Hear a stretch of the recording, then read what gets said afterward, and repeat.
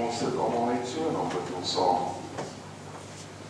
Here ons God, ons lees in die woord, dat die kindertjies uitnooi, na die toe te kom, en dan seën die hulle.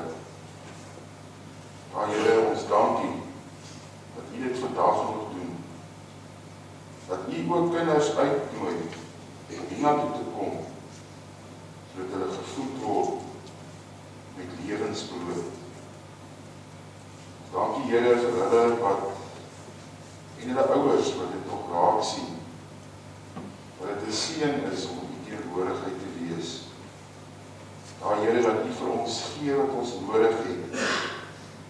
En dat U ons ook Here kennis en insig oor die lewe. Ja, wat ons moet doen, sodat ons tot eer van U naam kan lewe. Dankie dat U ons Vader is, wat ons seën, van ons kos gee, klere, gesondheid, om te kan werk en te kan speel. Maar dat U ook die God is, wat in Jesus ons ander mense gemaak het. As hulle wat U nie ken of wil ken nie. Liefdevolle mense, genadige mense, ja, mense wat deel en wat kan gee. Here, wil U vandag met ons hier wees?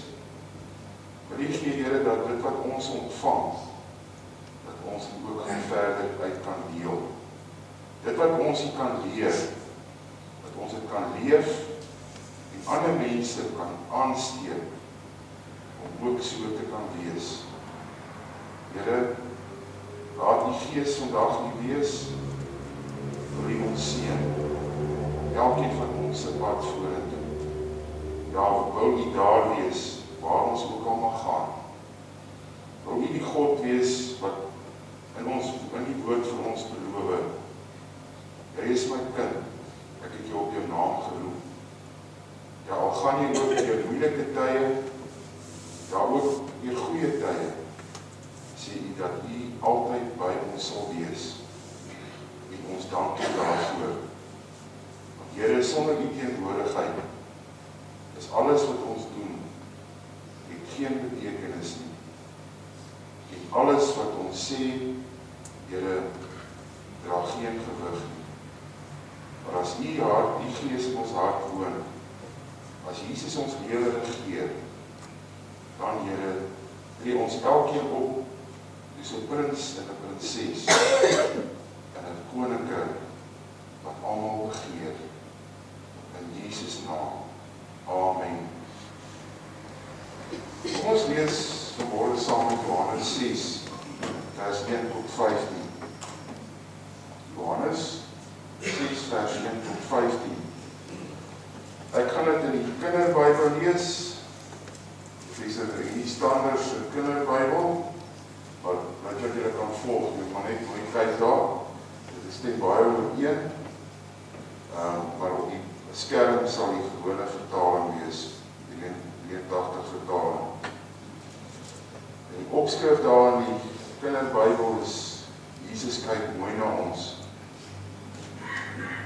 Jesus het toe met die skip oor die meer van Galilea, ander noem het die meer van Tiberias gevaar.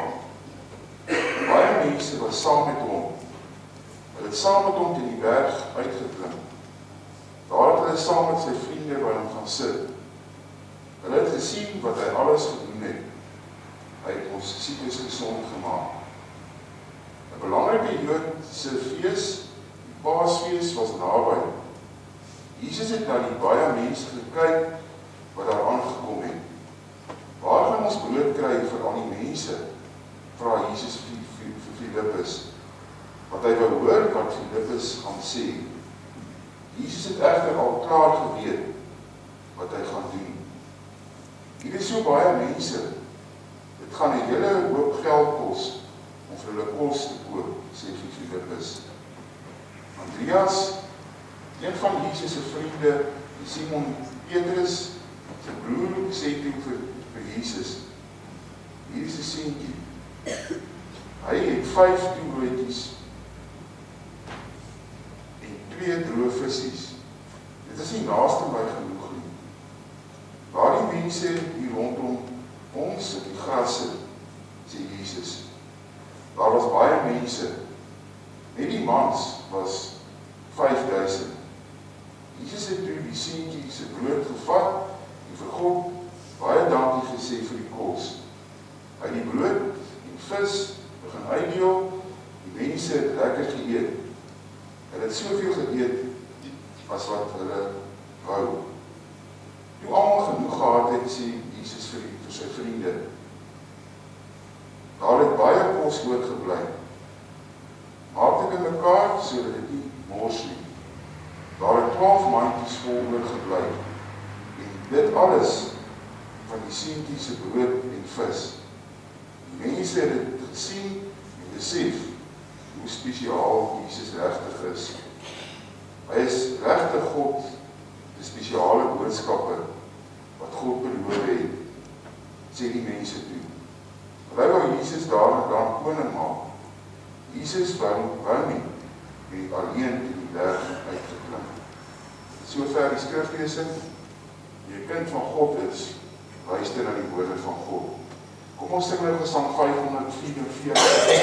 Die eerste, die tweede en die derde strofe is Gesang 544.